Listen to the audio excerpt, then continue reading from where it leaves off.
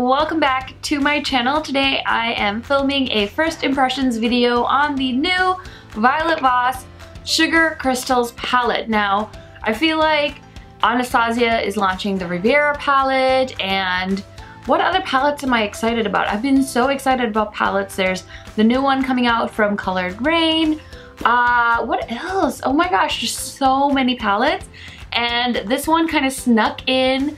I feel like it got announced and then it launched, which is perfect for me. I love not having to wait for a palette, and I'm so happy that they launched this on Sephora, because typically Violet VOSS, otherwise you have to pay for shipping and it's like a whole ordeal. I hate paying for shipping. So I got my Sugar Crystals palette from Sephora, and if you guys want to buy this, I will go ahead and link it down below.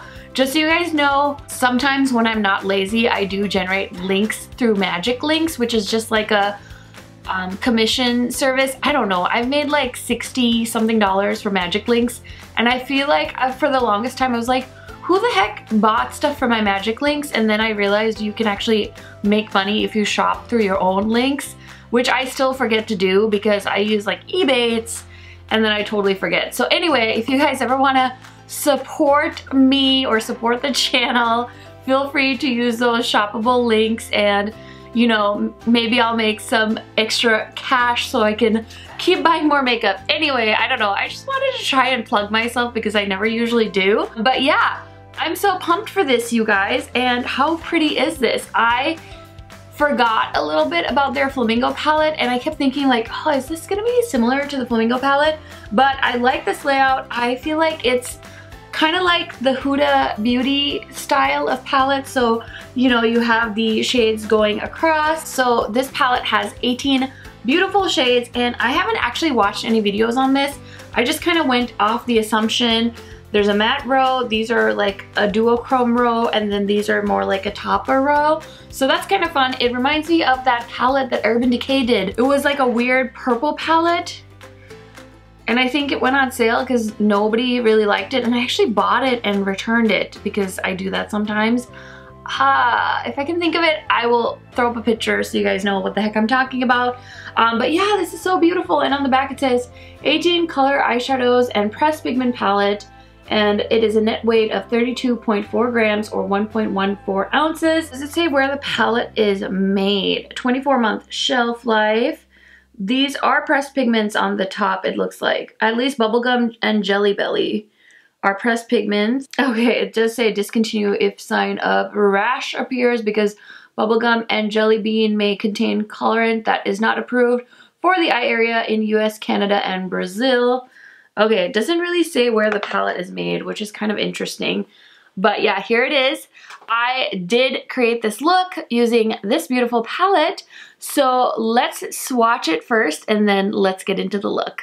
Okay guys, so I'm so ready to swatch this beautiful palette. I'm gonna start from the toppers and then go into the mattes because I feel like the toppers are gonna be kind of light and harder to see with my setup because they're so iridescent, but let's try and see. So here are the 5 of 6 shades. We've got Cotton Candy, Sherbet, which is like an orange, Buttercream, which is like a yellow iridescent, Limeade, Sugar Crystal, which is the shade I use actually on my lids at the end.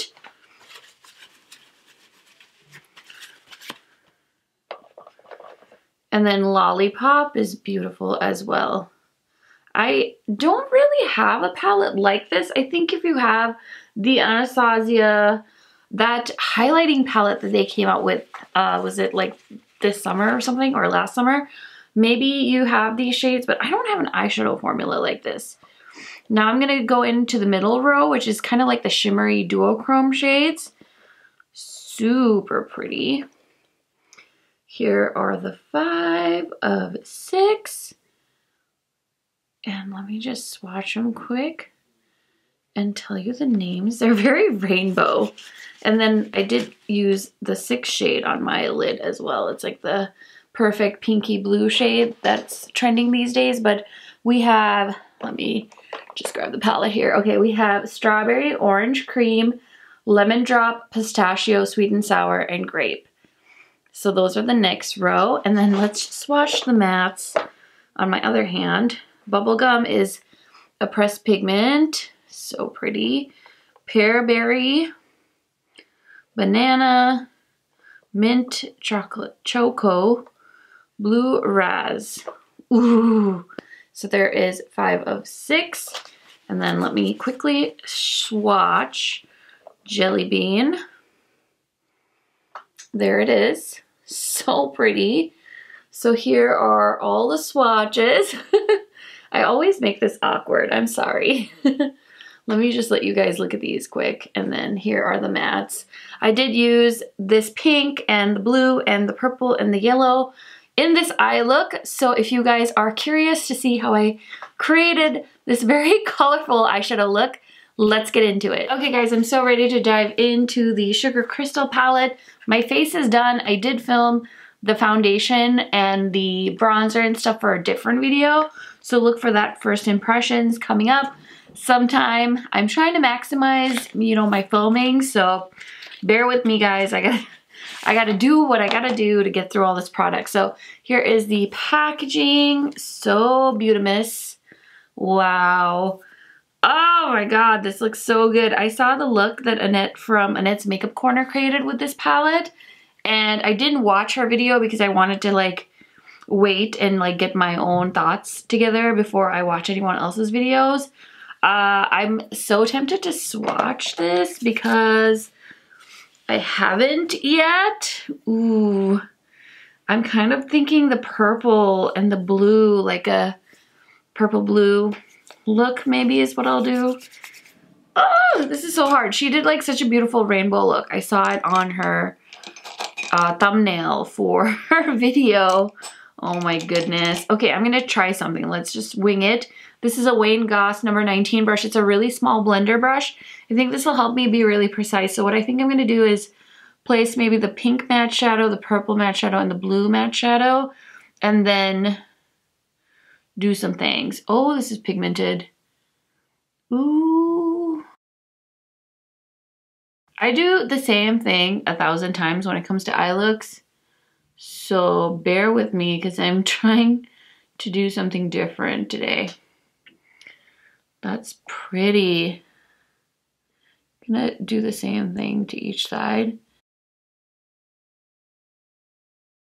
This is a smaller brush. I don't usually do stuff like this, but I think it's smart to go in with a small brush and just place the color and lightly blend versus like what I usually do, which is just go in with a big fluffy brush and I'm like windshield wiper motioning back and forth. Oh, I got my paper towels. This is what I was looking for. So I want to dip into the purple shade. This pink shade is called Bubblegum. The purple shade, the next shade is going to be called Jelly Bean. So I'm going to place that in the next 1/3 of my eye. So kind of like the middle socket part and like blend it into the pink. Oh my god. This is beautiful. I mean, I've only used 2 colors so far, but this is much more impressive than the Flamingo palette so far for me. I had forgotten all about that palette, and then I saw they were announcing a new release, and I was like, oh my gosh, please don't be like the Flamingo palette. I'm gonna go back into Bubblegum just to give it more intensity. Cool. Okay, so hopefully you guys can see the purple. I kind of worked that into the crease. Now I want to go into the shade Blue Razzle. I'm just cleaning off this same brush, putting that right at the end here.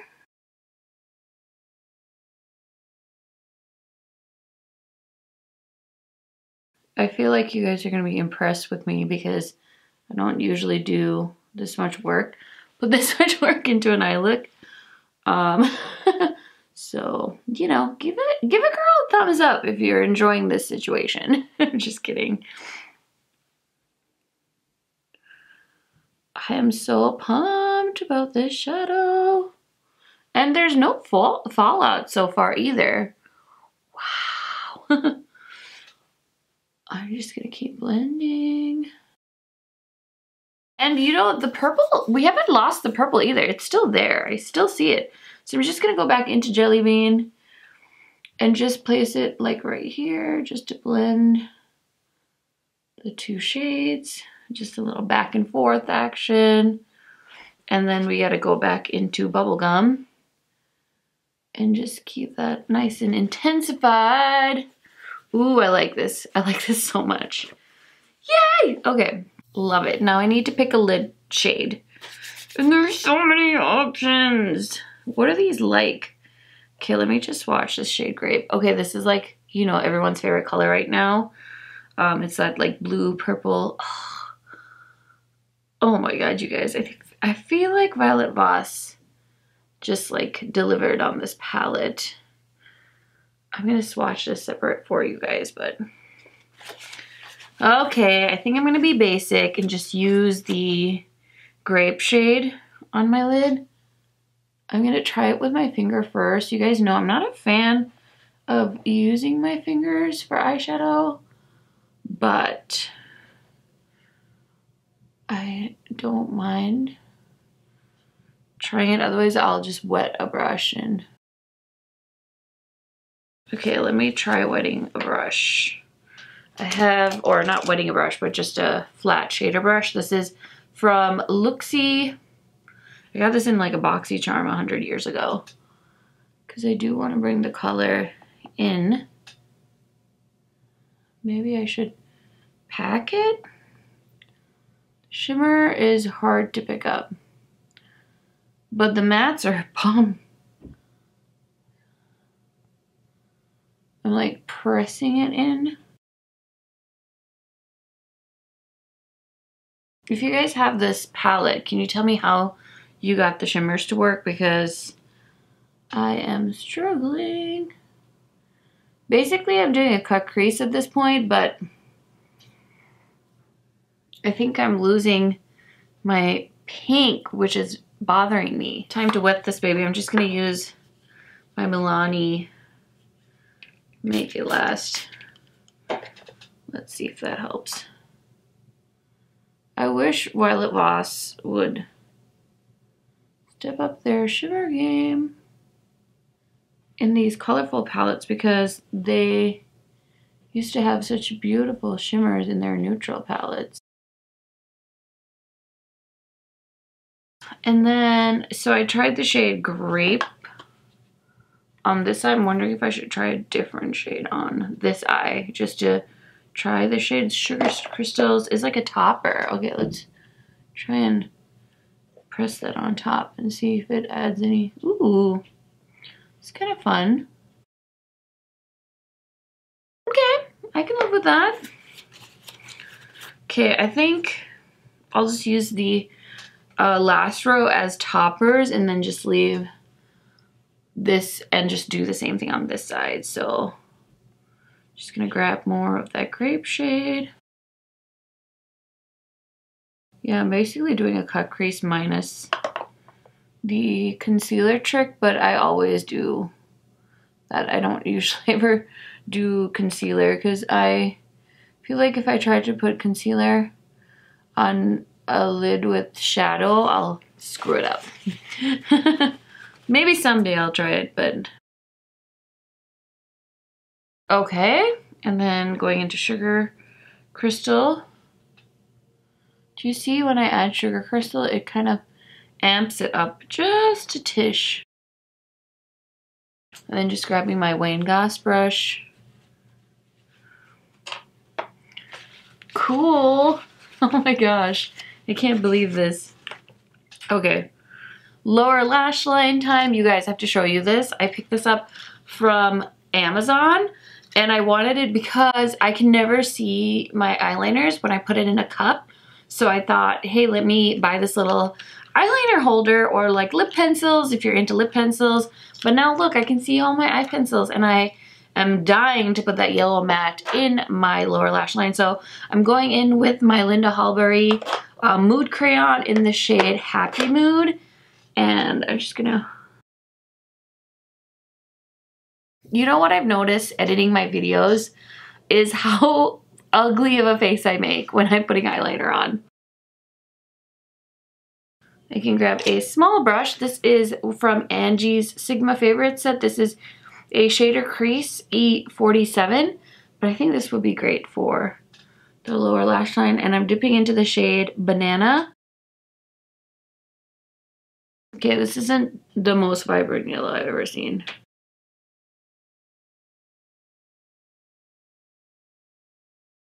Okay, let's try an iridescent shade in the inner corner. I'm going in with Lemon Drop.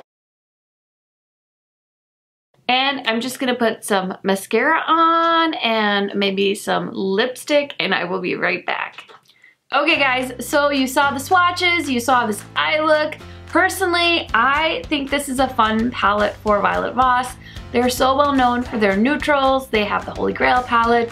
They did a collab with Laura Lee back in the day. I used to actually own that palette, and who can forget the giant, what was that palette called? The one that I used to always make fun of because it had tacky packaging. It was like silver, and I can't even remember what it was called, but it was like this giant palette with like 50 eyeshadows or something like that that I loved. I also have tried the hashtag palette. I bought the Flamingo palette last year. I did end up selling that one on Poshmark because I just didn't really love the formula. I feel like this one is a little bit better.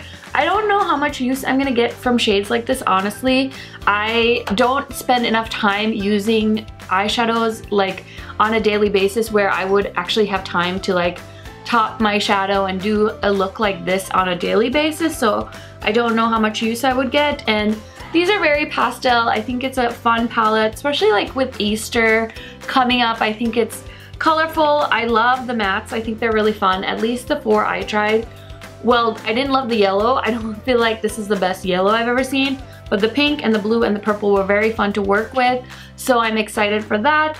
And yeah, I think it's a fun palette. I don't think it's something you need to rush out and buy. I know a lot of you have had your eye on this palette, but some of you are maybe waiting for a sale, which I think is a smart idea.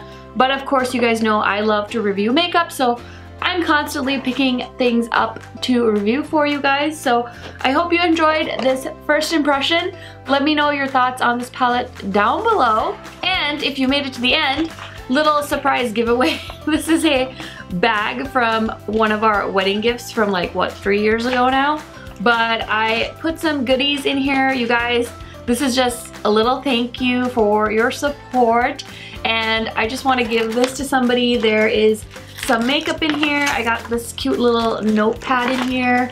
I've got this little Wet n Wild palette in here that I bought to review but never used. A little necklace from Bobble Bar. So it's just a little mishmash of stuff. Obviously it's not like $1,000 giveaway, so you know, I just want to let you guys know, but I'm very grateful for everyone that watches my videos. So this is a little thank you. I will leave the rules down in the description box, and yeah, I will catch you guys in the next one. Bye!